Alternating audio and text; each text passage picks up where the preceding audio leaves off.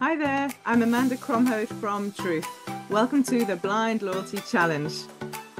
We interview world experts in loyalty blindly. We're hoping to create insight, spontaneity, and a lot of fun through the challenge. The challenge is about promoting the blind loyalty trust, and my book called Blind Loyalty, 101 Loyalty Concepts Radically Simplified. All profits from the book go towards the trust. We hope you enjoy the Blind Loyalty Challenge.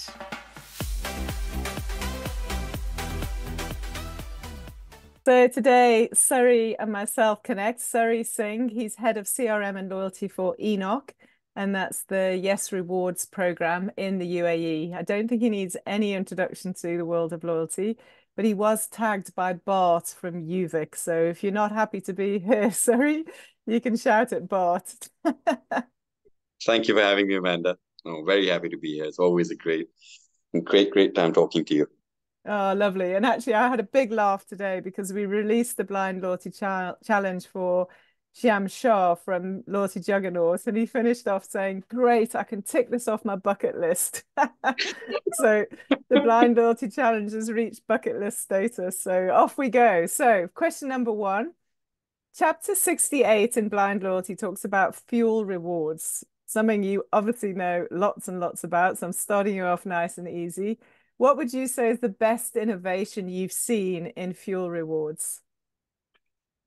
So, there's a lot happening when the fuel is concerned. But one of the biggest, okay, what comes to mind when you're saying the best innovation that we've seen? Uh, I think the fact that today for fuel, you're able to earn instantly. Instant earn and burn in fuel was always a challenge, and that is something that has now kind of fallen in place with the advent of technology. And for us, although for as simple and basic as it may sound, uh, Mm. I think this has brought about an immense amount of data in the fuel industry and allowed a lot of the fuel businesses to kind of now start offering real-time rewards. Yeah, And fantastic. this didn't kind of happen in the past. It was it was legacy. This technology was legacy, and fuel as an industry has not been at the forefront of tech. So Yeah, that for me, I think. and I think, as you say, it's real-time rewards, but just the whole customer experience improvement in that process. So as basic as it sounds, I can see how massively impactful and innovative it is. So nice, a great example. Okay, so maybe we move off the easy stuff. So chapter 58 talks about points expiry. What are your views on expiring points? So Amanda, I have two hats to wear, and when I wear the customer hat, I would say points ideally should. I mean, the whole case of points expiry is not ideal from a consumer standpoint.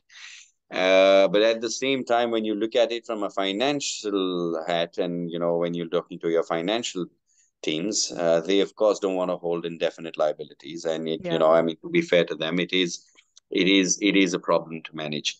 Now, the ideal scenario is giving the customer enough and more opportunity to kind of redeem their points either within your network, Yeah. and if that's not just and not an option alone, you need to have enough many more partners that you can get on board to kind of allow them to redeem. And uh, you will of course have a certain number of points that you might end up expiring at the end of the year. And yes, I know programs look at it as income booked, but I don't see it as the healthiest income. So yeah, I mean there's a good mix of earn and burn, but at the end of the day, we are all commercial programs, and we do have Mhm. financial goals. So yes, it does happen, but I mean, from a customer standpoint, I'm not a big fan of it. Yeah, and all of us as loyalty practitioners have to continuously marry the two, right? Consumer experience with the commercial output. Without the two balancing somewhere in the middle, neither is going to work. So totally, it's I think points expiry for me is one of those great debates that actually really touches that debate around consumer versus or aligned to commercial KPIs. So My last question here is a question I have actually asked a few times. So if you've watched a few Blind Loyalty Challenge, this might be super easy. But I ask it because I absolutely love hearing the answers. So apart from Blind Loyalty, which you very, very, very beautifully said you started reading, so hopefully it's a good read.